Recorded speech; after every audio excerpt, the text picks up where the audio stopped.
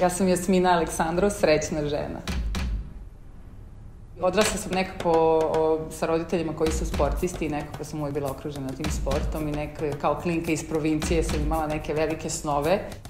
Sport razvija, pored toga što ti razvija disciplinu, graditi karakter. Dok sam odrastala, sam razvila tu ljubav prema sportu i prema košarci koju sam tada krenula da igram i nekako me taj sport povukao iz tog mog malog grada i odvukao na sve strane.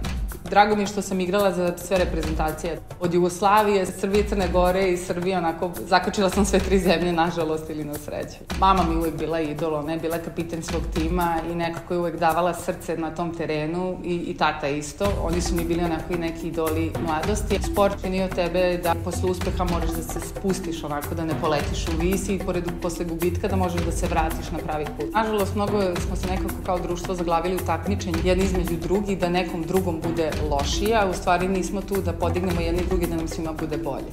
I to je onako nešto što me s vremena vreme razočara, ali tu smo da to promenimo i gradimo novu generaciju pozitivnih, nasmejanih i borbenih ljudi. Ja sam voljela da pobedim. I sad, ne bitno da li je to samo utakmica rezultatski da pobedim, ja sam voljela da pobedim samu sebe. Moraš da si iskren sam sa sobom.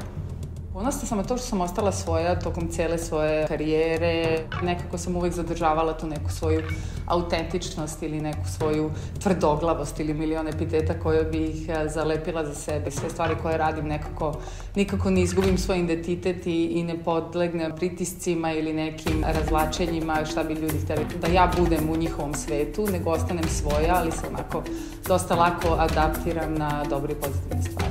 Nekako sam razvila taj osjećaj da sam sama sa sobom uvek okej od tih nekih mlađih dana. Ništa što sam radila ovih 38 godina me nije na neki način definisalo, samo me usmerilo gde treba da budem.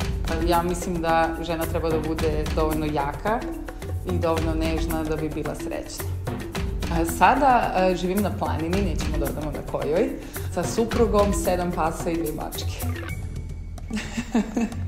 Sloboda i taj osjećaj koji ti imaš kada nema nikog oko tebe, ne može da se kupi novcem, mora da se doživi. Kako sam se preselila gore na planinu, dan je onakav kako sam ga od uvek zamišljala i maštala o tom. Ustajem relativno rano, to jest od 6 sam već budna, popijem čaj ili kafu sa suprugom i onda izađem napolje i šetam po livadama, šumama sa svojim psima. Uživam u tom svakom mikrodetalju koji mi pruža i koga nisam bila svesna toliko kada sam bila u gradu.